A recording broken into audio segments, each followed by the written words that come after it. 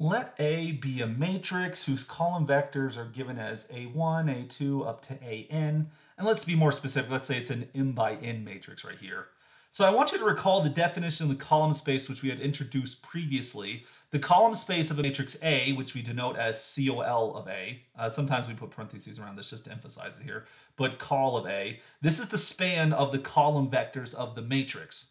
Now because the column space is the span of vectors, this implies that the column space is a subspace. Now I want you to notice here that it's a subspace of the vector space Fm, where m is the number of rows it has. So there will be n columns inside of the matrix, but each column contains m entries, and so we see that the column space is a subspace of Fm. That's actually why in the first place we called it the column space as opposed to something else.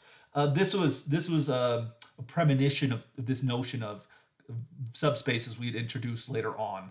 The column space of A is the set of all vectors B, which belong to Fm, for which Ax equals B is consistent. Basically, can B be written as a linear combination of the columns of A? And so I just want to remind us of an example of how we would do such a thing. In this example, take the matrix A to be this 3 by 3 matrix, 187, 769, and 876, and then take the vector 3, 3, 7, and we're going to work mod 11 in this example right here. We want to determine whether B belongs to the column space of A or not.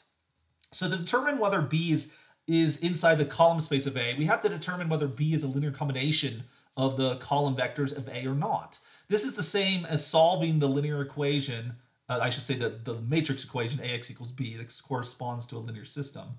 And that linear system we have set up ready to go right here. We want to solve the associated augmented, well, we solve the linear system associated to this augmented matrix, which we have right here. So let's say we take the pivot in the first position. We're working on 7, but for the most part, the arithmetic is going to be mostly the same as if you're working with the real numbers. To get rid of the 7 that's below the 1, we'll take row 2 minus 7 times row 1. And to get rid of the 8, we're going to get row 3 minus 8 times row 1. So doing the first one, we're going to get minus 7. On the next one, this is where we have to be a little bit more careful, right? On the next one, we're going to get 7 times, not 7, I'm sorry. No, that is right. We want to take 7 times 8. 7 times 8, and we're going to subtract that from 6. But of course, we're working mod 11, so we do want to reduce things as we go. So if we take 8 times 7, be aware that's 56. But if you take away a multiple of 11, like 55 being the first one, we're really just subtracting 1 when you're working mod 7. And for the next example, if we take 7 times 7, that's normally going to be 49, right? But 49, if you take away 44, is going to be 5. So we're really just subtracting 5 when we're working mod 11. And then the last one here, if you take 21 times 7, 21 times 7, that's a negative 21. But if you add 22 to that, that's actually equal to 1. And so I'm just going to add 1 right here. And you can see that working mod 11, you'll get 7 minus 7, which is 0, 6 minus 1, which is 5, 9 minus 5, which is 4, and then 3 plus 1, which is 4 as well. Let's do that for the third row as well. We're going to minus 8. That's an easy one. But then we're going to do 8 times 8, which is 64.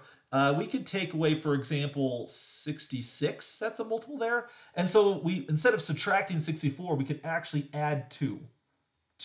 Now we do the same arithmetic mod 11. The next one, right? 7 times 8, excuse me. That gives us 56. 56, if you take away 55, that gives you a 1, so we're going to subtract a 1 still. And then lastly, if you take 3 times 8, that's 24, take away 22. 2 is congruent to, 24 is congruent to 2 mod 11, so we're going to subtract 2. And so that's going to give us 8 minus 8, which is a 0, 7 plus 2, which is a 9. And the reason we did that is because we got 7 minus a negative 2, which is where the plus 2 came from. 6 minus 1, which is 5, and then 7 minus 2, which is 2. So the arithmetic is a little bit different working mod 11, but we still get the same thing right there. Moving to the pivot position in 2, 2, how do we get rid of the 9 right down here? Be a little bit more careful. We got to take row 3 minus 9 over 5, row 2. Now, whenever you're working mod, anything, mod 11, we don't really want fractions. Can we write 9/5 instead as something else? Like, for example, the numerator 9 can be replaced with any number which is congruent to 9 mod 11. So we could add multiples of 11 or subtract multiples of 11 from the denominator if it helps. For example, 9 plus 11 is 20. And 20 is divisible as just usual integers. This is going to give you 4 when you're working mod 11. And therefore, instead of saying we're going to subtract 9/4, I think it's going to be a little bit easier to think of as we're going to take 4 times row 2.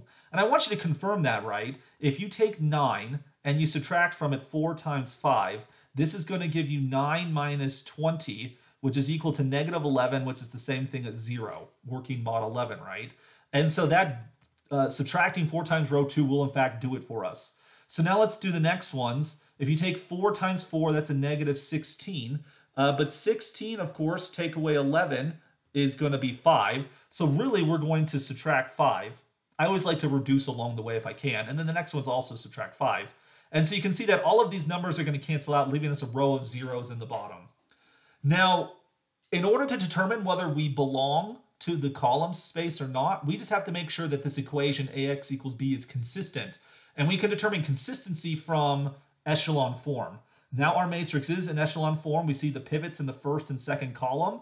There's no pivot in the third column, but as we do have a row of zeros, that's not a problem. There's no inconsistency. So because the system is consistent, we then see that B does in fact belong to the column space of A, which is what we were trying to determine. So we are able to find out whether B belongs to this subspace or not. And in general, if you wanted to see if let's say you have some vector space W, right, some subspace, and we know it's equal to a span of vectors. Let's call those vectors A1, A2, up to, say, AN,